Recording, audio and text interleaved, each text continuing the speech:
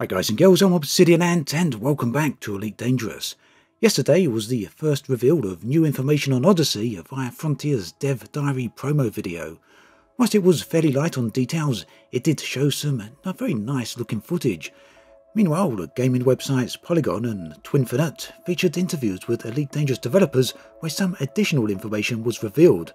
Some of this was very interesting and some of it, well, it was on the disappointing side, shall we say. So let's start with the Polygon interview, and a specific piece of information at that which has spread around the internet pretty fast. Apparently, Frontier have told Polygon that walking around inside of your ships, and indeed ship interiors, and I assume by interiors they mean anywhere beyond the cockpits, none of this is going to be a part of Odyssey. The interview goes on to say that the developers have said that ship interiors are still something that is being considered. That of course would mean that no coding or actual development work has gone into walking around ships just yet. Instead, it would seem that at best it is on the list of potential possibilities.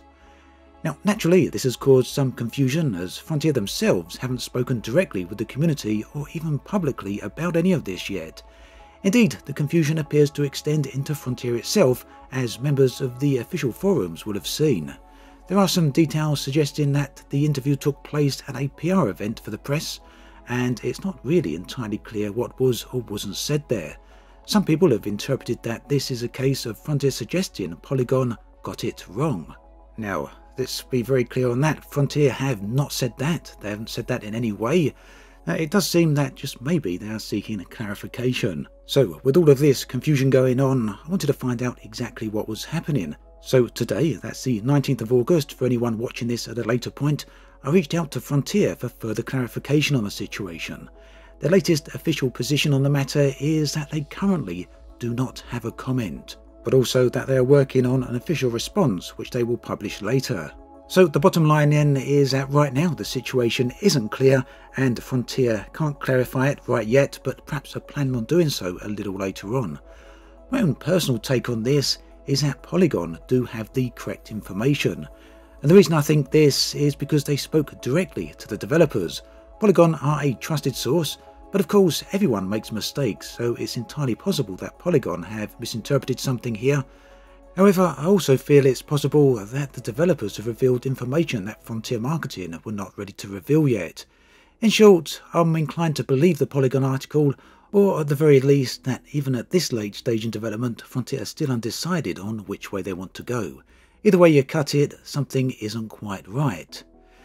Now moving on my personal take, if this information is true, I've got to say it would be extremely disappointing.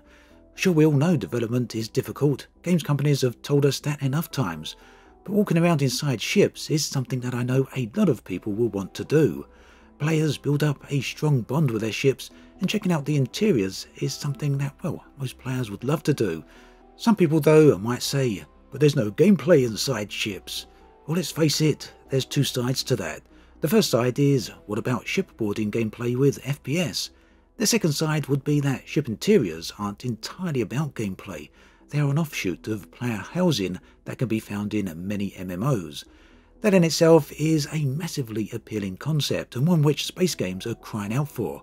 Regardless of what anyone might think of the tech demo come early development game Star Citizen, CIG certainly do understand ships and they understand what people want from them. At the end of the day, we will have to see what Frontier's official response on this is. However, keep in mind that Polygon are not the first gaming press to mention those ships. German gaming website GameStar also said the same thing a few months ago.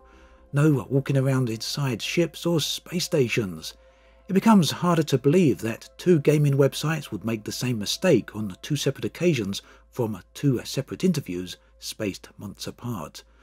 So like I say, those are my personal thoughts. They may or may not be accurate, it's just kind of how I feel. But stepping aside from all of that for a moment, here's some practical options. Any of these could also be true. First, or one, Polygon did get it wrong. 2. Frontier haven't yet decided one way or the other, even at this late stage in development. Option 3. Polygon actually got it correct.